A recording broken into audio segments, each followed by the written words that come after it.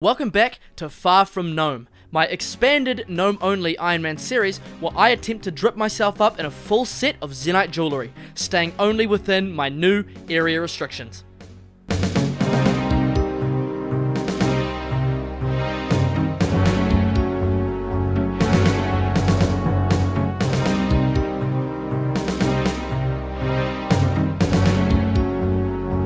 We last left off with an attempt at Slayer, but unfortunately finding ourselves up against the strongest monster by far in my regions with woefully inadequate gear.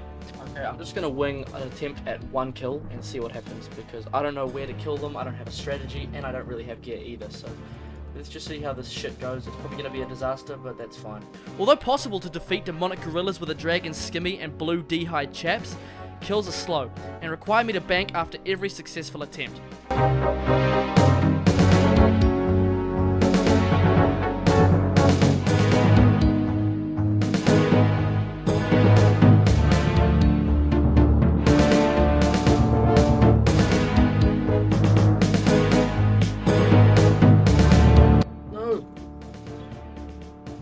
No, give me my demon back, give me this one back, fuck's sake! Give me him back. You're shitting me, bro. I almost had him, and it fucked me. Come back.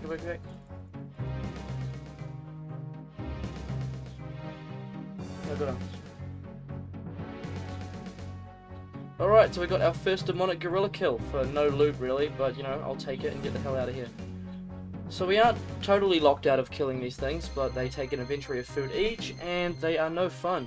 I needed better stats, more food, and better potions. So I set to work leveling up my herblore to get the super attack potion, among other various PVM supply chores. 65 defense, boy, let's go! 67 defense. So before I do some more training, I want to get my herblore up so I can get 45 and get super attack potions. They've got an extremely easy secondary, the Eye of Newt.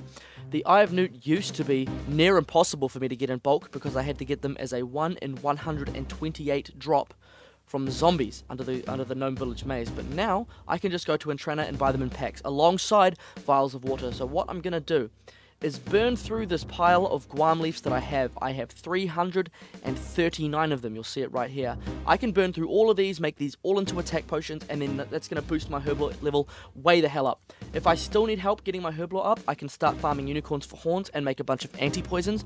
They're both 1, useful, and 2, easy. So that's great XP as well. And I should certainly be 45 herblore by then, which I can start using these Urret leaves right here and use the same Eye of Newt as before, which I can get in bulk, super easy, and then make it super attack potions, which are going to make 1, training, and 2, killing demonic gorillas a lot easier. Alright, so let's take our first meander through the herblore shop on the account. This thing is just so huge. Water vial filled pack, how much are these?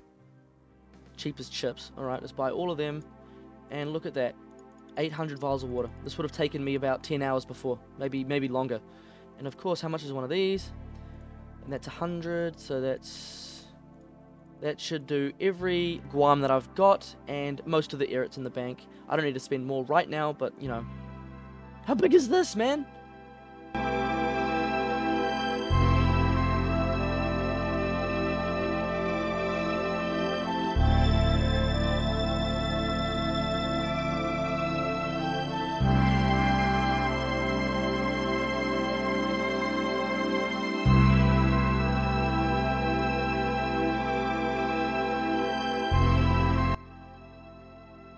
Remember when I said, of course I'll be 45 herblore by the end of this? Yeah, there comes 41, just, with my freaking last potion left to go. I don't have much to do now, unless I start collecting unicorn horns. Oh, can I be fucked punching 200 unicorns and then ferrying all the shit back to the Gnome Stronghold? Yes.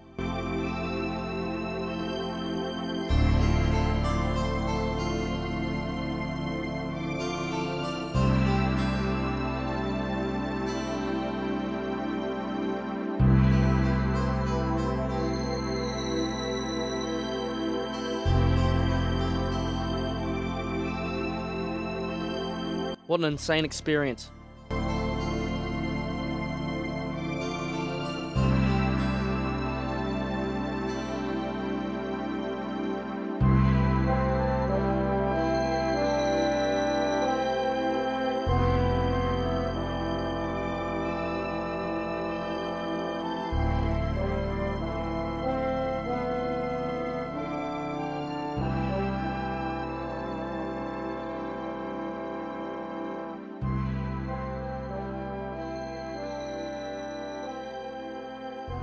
It was no use, I was out of herbs. I was going to have to go to Puro and farm eclectic implings for their 1 in 10 shot at the snape grass so I could make prayer potions with the 70 Reynars in my bank, which should be enough to get me to 44 herblore, and then I can boost with a green man's ale up to 45 and make my super attack potions. We've got one more snape grass to go, come on, you can be it.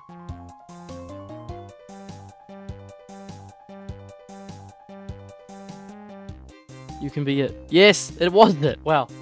I actually only called that 2 times, you know, calling the toast infinite times. Anyway, let's get the fuck out of here, I think. I'm just going to pick up some useful shit before we get out of here. Let's go. So I had to get just about 700 eclectic implings to get enough snape grass for all the Reynars in my bank. You can see all the loot there, which isn't terrible to be completely honest. That was really good for my gold bars and my oak planks stack, and a bit of cash in these alkables as well. I'll alk them at some point. But anyway, 73 Reynar, 73 snape grass. Let's see if I can bust out 44 herblore and then boost to 45 for the super attacks.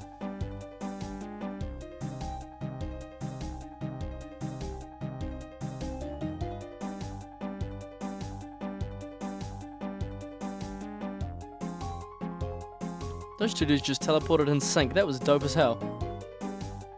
Hey, 43 herblore coming in.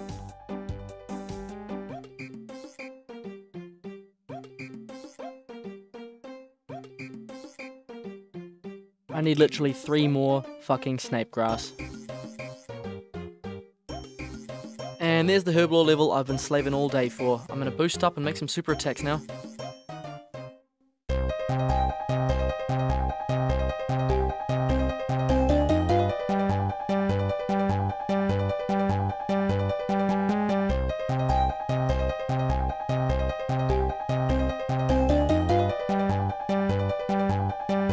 And there's 45 herblore itself right there, so I don't even have to boost to make these super attacks anymore.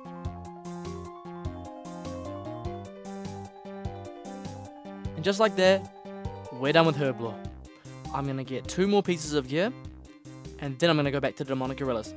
Let's get that gear now. So what I'm going to do next is invoke the access to 2 of the NPCs that I've given myself now to make myself a blue dragon hide body or 2, because I can do that now. First, I'm going to head to Stankers at the coal trucks and get myself a +1 crafting boost using the poison chalice. And then I'm going to be going to Alcarid. Actually, I should probably go to Alcarid first, tan these blue dragon hides that I got from the ogre enclave, and then I can craft them into blue dragon hide bodies. Let's get that done. Alright, so here is me using the hide tanner for the first time. There we go, that's fucking sick, isn't it? Alright, let's go get the poison chalice next.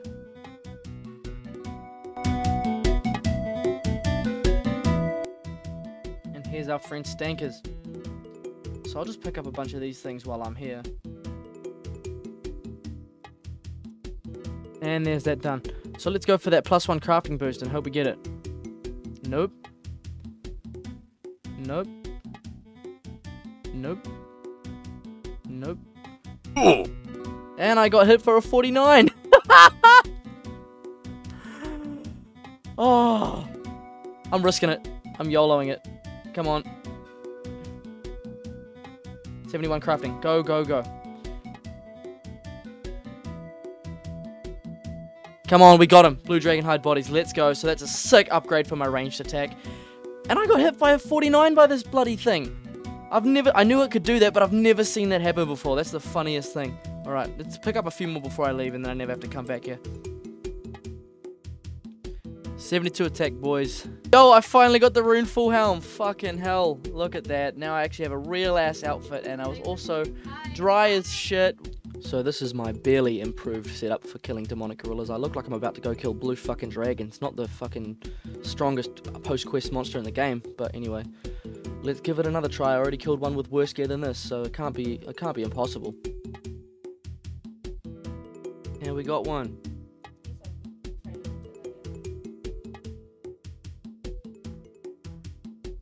Nope. Got one. Yo, I got a rune plate skirt. That's a legs upgrade. Sick, man.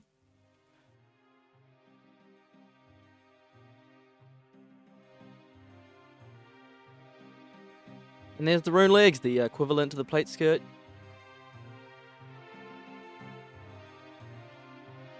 The problem now was that I'd run completely out of food. I had the Gnome restaurant food, which was fine, but I can't combo eat that with itself, so I needed curries, which are my best food that I can get in bulk, but they're not exactly fast to make.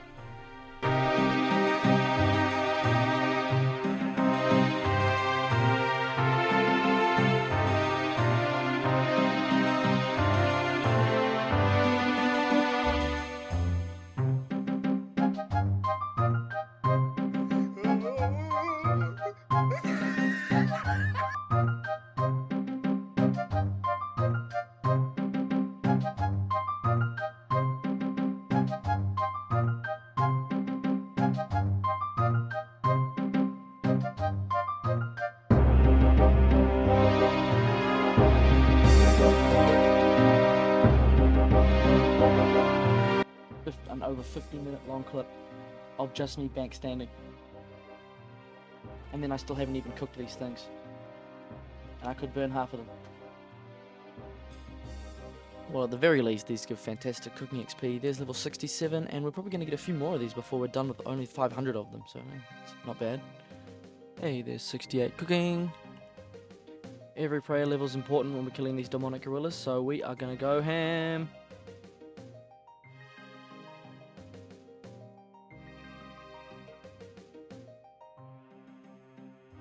57 prayer coming in. That extra prayer point may actually be the difference in needing a prayer potion dose or not at demonic gorillas, because I've been getting real close on a lot of these kills.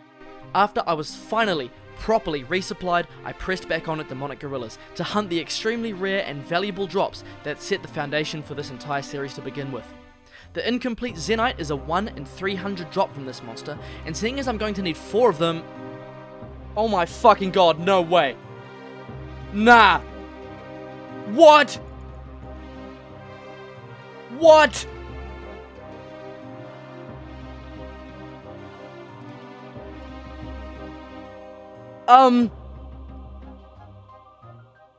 Excuse me? I just got a 12 mil drop. Look at this. Look. I have killed 9 demonic gorillas. And I got my first Zenite. What the hell? This is the spoon of the millennium. I shouldn't have this. I'm not supposed to have this at all. That was the dumbest thing. This is the dumbest thing I've ever seen. Okay, yep. Let's just go put this in the bank. Safely, nicely, calmly, cleanly. I can't do anything with this yet. I have 70 crafting. I can't even cut the shit. I don't have an onyx. I don't have nothing. I wasn't supposed to get one of these on 9kc, but I did. So I'll take it, I guess. So yeah, my RNG is kind of fucked for the rest of this account. 74 attack and 94 combat. 75 attack, boys. Godsword level. Let's get him. 64 fishing. Cool. 65 fishing coming in. Yo, I got the big base already. That's sick. I was only on half the drop rate as well. Oh, that's amazing. Let's go. I can stop fishing these now because it was kind of slow and painful. But no, that's a sick. I've never had this item before. So yeah, I'm very, very pleased with that. I decided what I wanted next was a Ring of Wealth to automatically pick up coin drops for me, and considering I was only 2 magic levels away from enchant Dragonstone jewelry, I thought that I'd just grind it out and then use some Dragonstones in my bank from Dragon Implings to make that thing right away.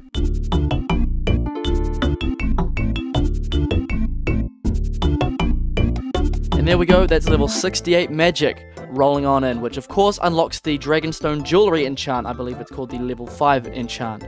So with that unlocked, what I can now do is, let's go down to the bank and have a look real quick. What I can now do is, of course, go to my Implings tab, take out one of these Dragonstones that I got from a Dragon Impling, take out one of the many gold bars that I got from an Eclectic Impling. I believe I have a ring mold. I do, which I of course managed to get from the crafting store. Let's get the runes we need for this enchant, Gree, and let's get ourselves a Ring of Wealth.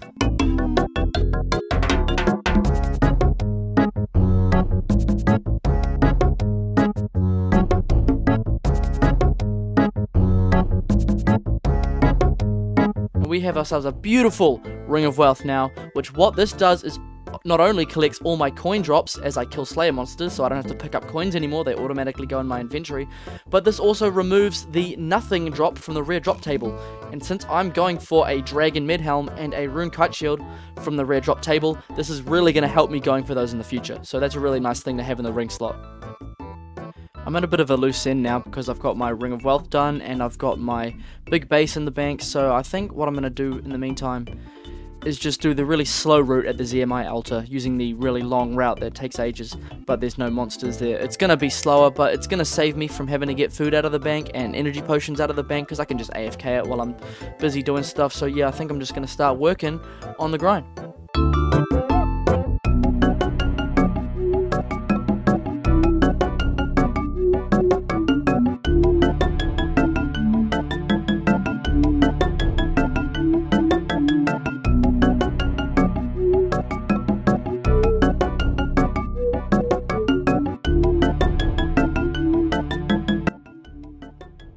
And there's 50 fucking rune crafting.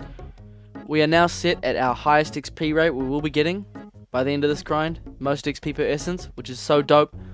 But there's only 4 levels left to go. 50k XP. Let's smash it out.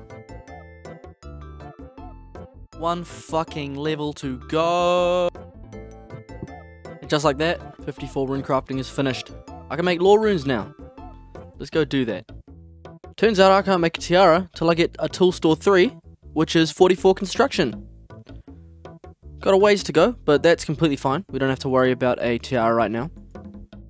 So now I'm going to do something that I don't think I've ever done before. And I can't tell you why I really wanted to do this on this account other than that, but we're going to go into the lore altar, unlock the music track, and craft ourselves some lore runes. How cool is that? And that, ladies and gentlemen, means that I've unlocked Yanil, because this was a self-imposed goal I put before I could get into that city. I've got a lot of new things I can do in Yanil, so I'm going to go explore them right the fuck now. So what I'm going to have to do is make my next goal 50 construction, so I can move my house to this portal, and then home teleport to here, and that can be my quick way of getting to Yanil. But I could walk here on foot in the meantime, and while I'm here, I want to check out a few of the really cool things that I can go and do now. We're going to visit the Magic Guild for the first time, or should I call it the Wizards Guild. We're going to come up here and spend quite a bit of our money on the last 2 bits of Mystic that I did not yet have. Look at them. Let's go get the rest of the outfit. It's in the bank. All Mystic on Gnomely. How insane is this? This is really going to help with all the magic training that we do in the future. Not too shabby at all. One other amazing thing about getting the Wizards Guild is, of course... It was at this moment that he knew. Oh, you're fucking kidding. Oh dear. I forgot about this. The bots have come here and done this, haven't they? I can't use the Magic Guild shop unless I do the hand in the sand. That might be a quest we're gonna go have to do, because this shop was a humongous part of the plans for this account to get my onyxes. This was how I was gonna kill krakens. This was how I was gonna get my runes and get everything done. I was gonna get battle staffs here and train crafting with them as well. This is a serious problem. And I forgot my Torstal right as I get this guy. Oh, that's just a 1-2 punch to the nuts. But anyway, since I can't talk to this guy right now, let's go out here, have a look at something else we can do. I can talk to my friend Leon over here. Buy me a hunter's crossbow, very cheap. And this is not a bad range weapon for me to have now, because if I run out of rune arrows, what I can do is catch the kibitz north of Piscatorus and turn the long kibit spikes into long kibit bolts, which aren't a bad alternative.